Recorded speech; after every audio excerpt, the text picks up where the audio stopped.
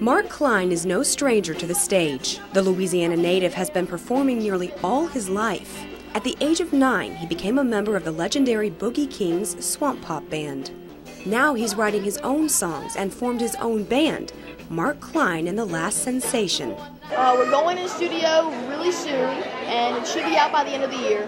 It's going to have a lot of different original songs. We're all getting together and working really hard on it, and it's going to be a different type of music than anything we've ever played before. The band members met at school and decided to take their show on the road. About the middle of the school year, Mark came up to me and was like, "Hey man, I'm getting this band together, and I was wondering if you want to be the bass player." And I was like, "Heck yes." They now perform at venues all over Louisiana, Mississippi, and beyond. To help boost awareness, Mark is using the internet to help get the word out about his music. Each week, Mark takes on the role of DJ. Every Tuesday night, me and the band broadcast a live studio air that plays all around the world. Mark appreciates and is influenced by some homegrown Louisiana music styles, too. Louisiana music is truly original. There's so many different styles. You've got your R&B, your Zydeco, your Cajun, your swamp pop, your classic rock, your southern rock. It's got so many different styles. It's truly worth to be saved. And when it comes to academics, Mark is a top performer. He's a straight-A student with plans to further his education while pursuing his love of music. I definitely want to go to college, not to have something to fall back on, but to have something to add to it.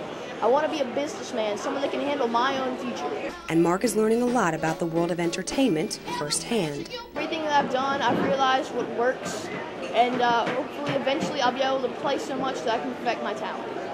Whether it's singing, playing guitar, or just having fun on stage, Mark has a special message to all his supporters from Louisiana and beyond. Thank you for everything you've done.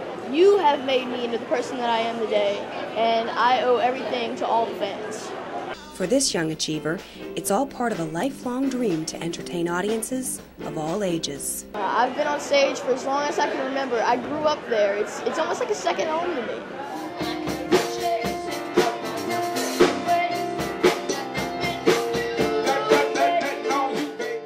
On your side in St. Francisville, Joy Howe, News Channel 5.